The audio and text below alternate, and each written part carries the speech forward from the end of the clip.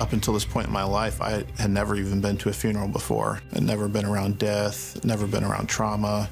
In just a matter of seconds, I was completely surrounded by it.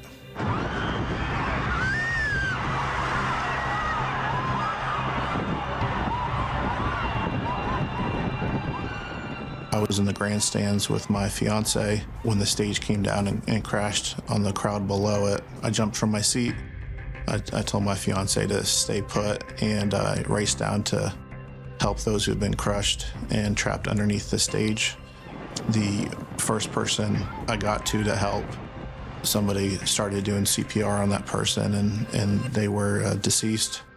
I just kept going from person to person, trying to help where I could.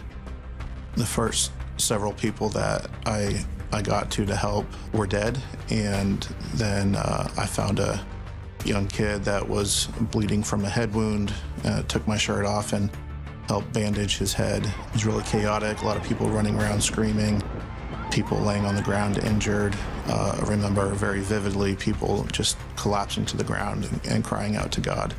So I didn't really know what to do, so I started holding hands with people and praying. Some people that were injured but not too serious to go right away on the ambulance, stayed and prayed with them.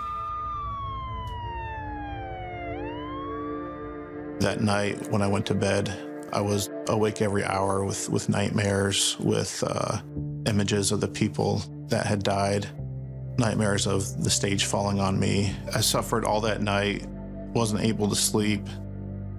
The next morning was a Sunday, and I went to church. I was tired, I was shocked, I was numb, and I remember talking to God that morning during the worship service, and it's just saying, like, I can't handle this, and I need you to help me.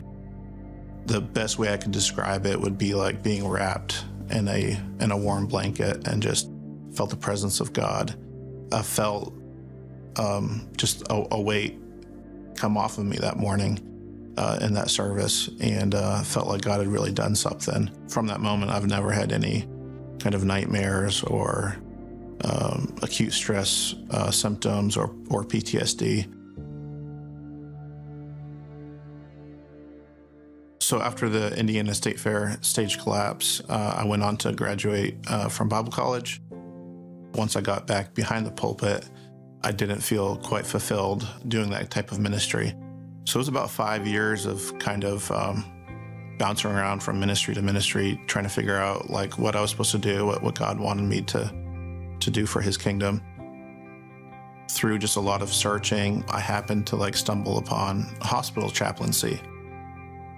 I did my internship at a local level 1 trauma center where I was put in rooms with trauma patients that reminded me of the people that I had seen at the state fair. The first week of being in the hospital, it clicked for me, and I felt confirmation. It felt right, like I was doing what God wanted me to do, but also felt like I was making a difference.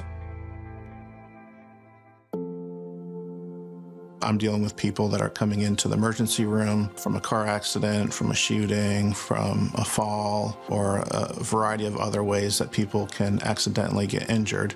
What's unique about trauma patients is that for the most part, life was completely normal one moment, and then just in a matter of seconds, their life has completely been changed. It's very shocking, it's traumatic. When myself or another chaplain meets them in that trauma bay at the hospital, we're there to provide the emotional support, the spiritual support if needed, but we're really trying to get in there, talk to the patient, and really normalize their feelings and experience. I think there's no better way to show love to people than to be there for them on some of their darkest days. I would never have imagined 10, 11 years ago doing work in a hospital. It just wasn't even on the radar at all. But it's turned into so much more than I could have ever imagined. That one moment really shifted my life in ministry and put me on a path to be able to touch the lives of thousands of people.